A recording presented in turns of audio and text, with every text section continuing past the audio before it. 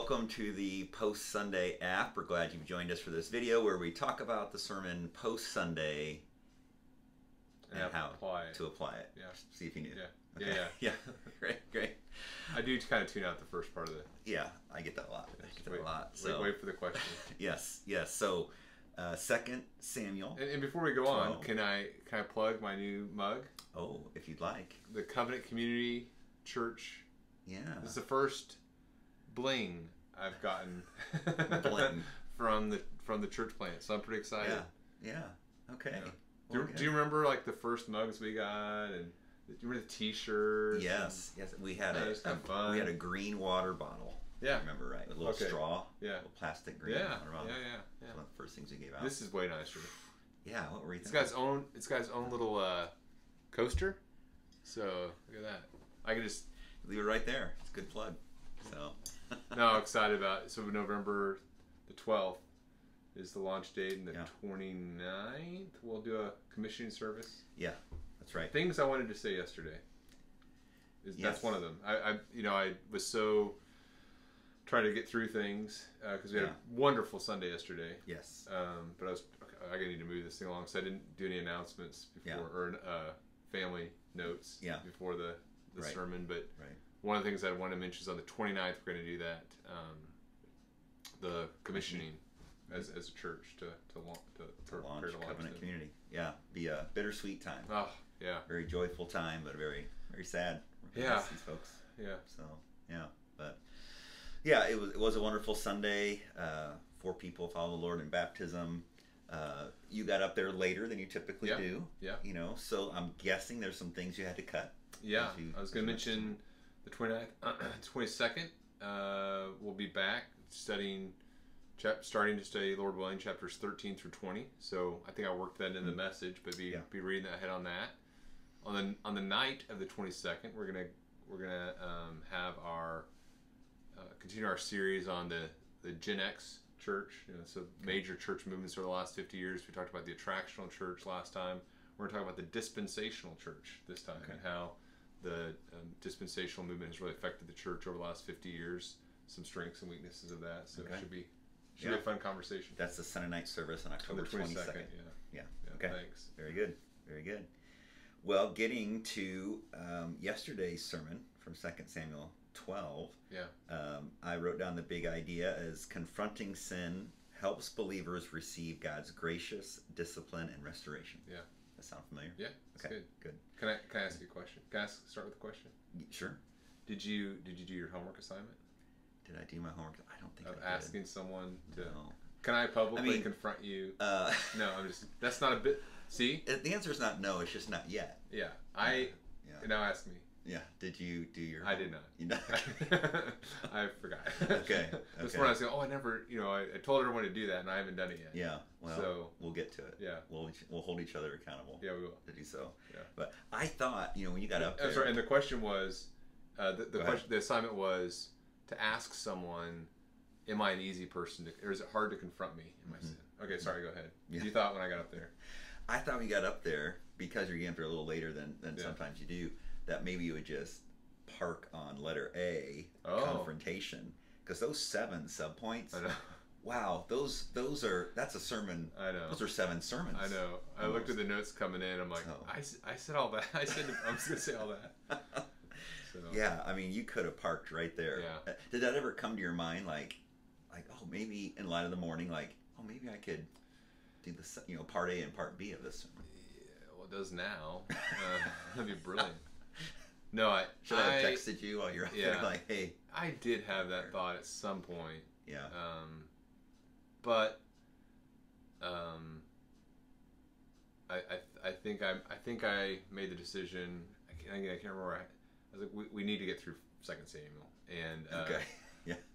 And that's a bad saying out loud sounds bad, but there's I want to get into Lord willing, we're going to study Philippians next. I want to get to that, and it's designed to be an overview of 2 Samuel, and so it's designed to help people go deeper, in care groups and studies and stuff too. So okay, I'm 46, and I've got to get through the whole counsel of God if the Lord allows. So I've got some work to do, and I don't want to rush.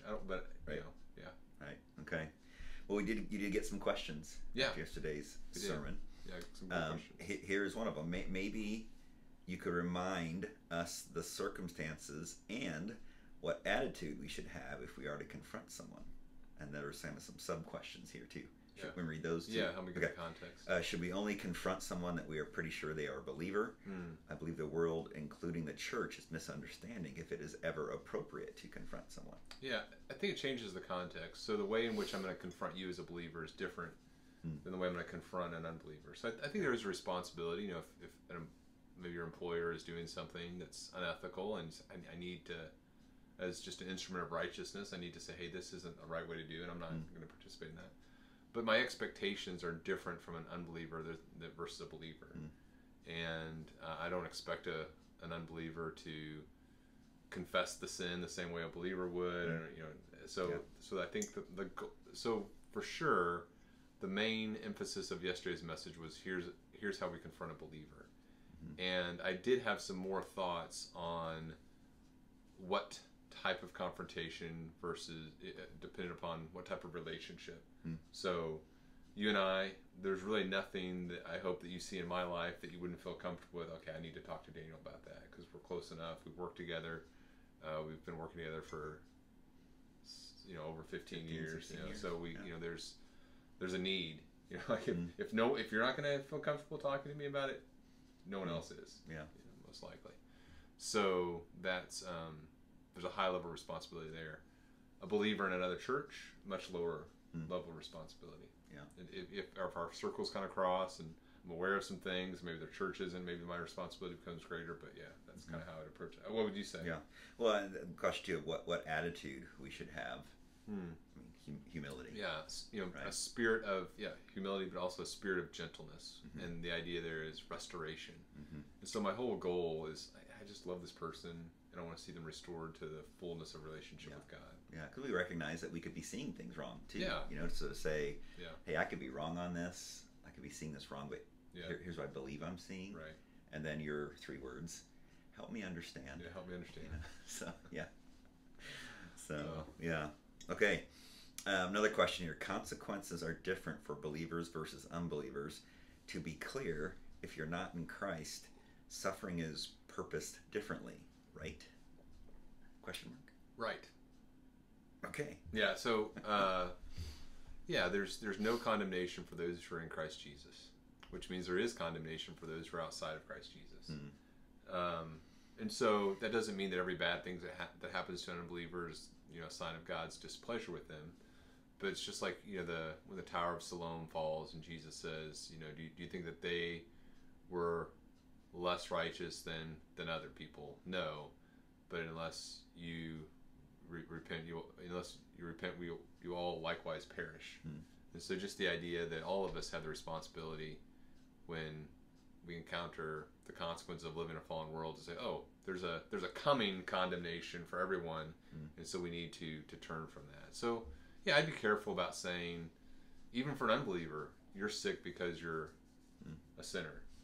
You look at the man born blind, and even before he's a believer, Jesus says, look, it's not because of his sin or his parents' sin that he was born blind, but so that God might be glorified. So to answer the question, yes, consequences of sin are different ultimately for an unbeliever, but even still with an unbeliever, I would just be careful about making direct connections, and just encouraging them to repent as they see hard things in their life. And I'm sure that just washed over our gathered church, because I think that's an error that we often think is, I'm getting this issue in my life because I sinned in my past, or just that condemnation we can tend to carry with us. And there is therefore none. And I think the idea, we are experiencing constantly the consequences of our sin and other people's sin, but for a believer, and I think that's what the question gets at, for a believer, those consequences are designed for sanctification, not condemnation. That's super encouraging, right? That's encouraging for me. I can grow closer to Christ, and what a joy that is. It's hard, but it's a joy. Right. And if you're in a marriage relationship that began in bad circumstances or has had sin in the past, I think people can sometimes be discouraged, like, okay, I need to make the best of a bad situation here, as opposed to saying, hey, this is God's good plan for me right now. And I can experience the fullness of God's blessing in this moment. Yeah, it's good. In this marriage. And you know, Whitney and I often talk, you know, we got married very young. We started dating very young.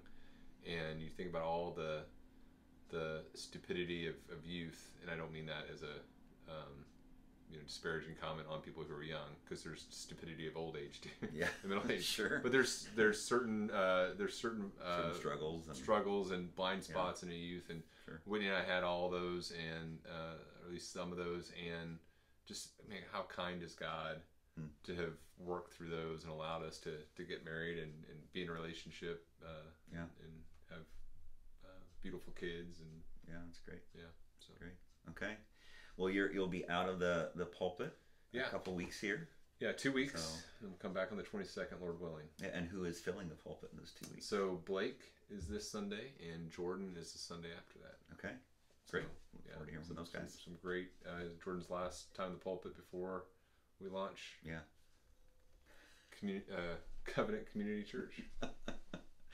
All right. Well, thanks, Daniel. Yeah, thanks. Thank you, too, for tuning in the Post Sunday app. Have a great rest of your day.